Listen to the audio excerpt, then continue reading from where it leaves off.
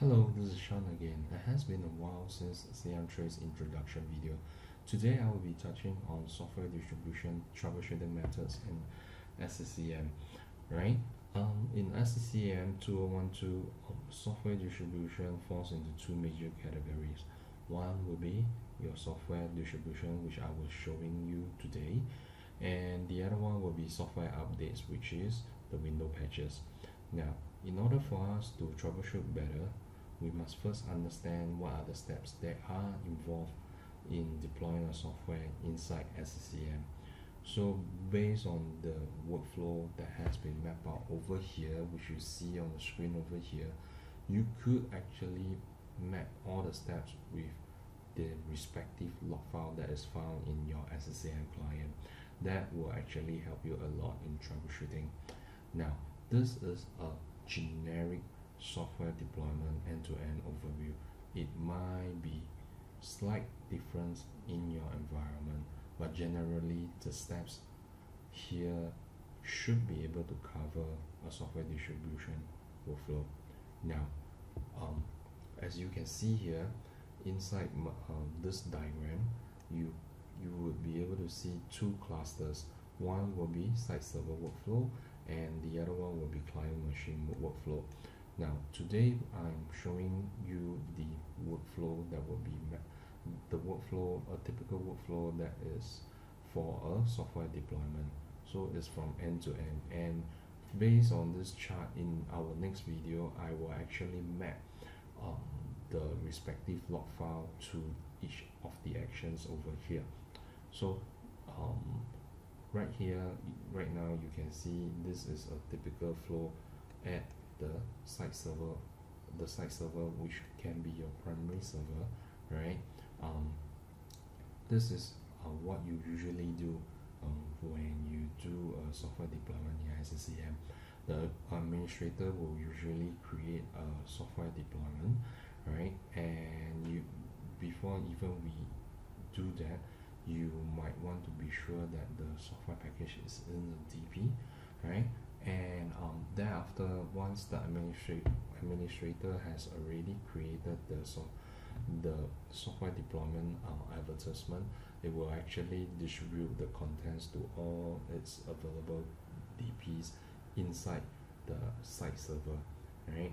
And after distributing the contents to all the DPs, right, we will actually do a scheduling on the advertisement and do a rollout of the software, right? So at the cluster at the client cluster site, what you will see here is that once the site server has actually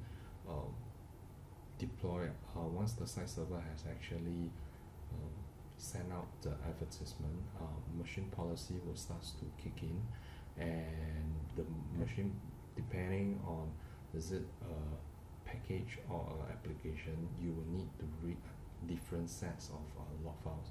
For package, is more of like a transition for SCCM 2007 to transit over to 2012. The correct way of deploying a software right now from 2012 onward, it should be application mode rather than package.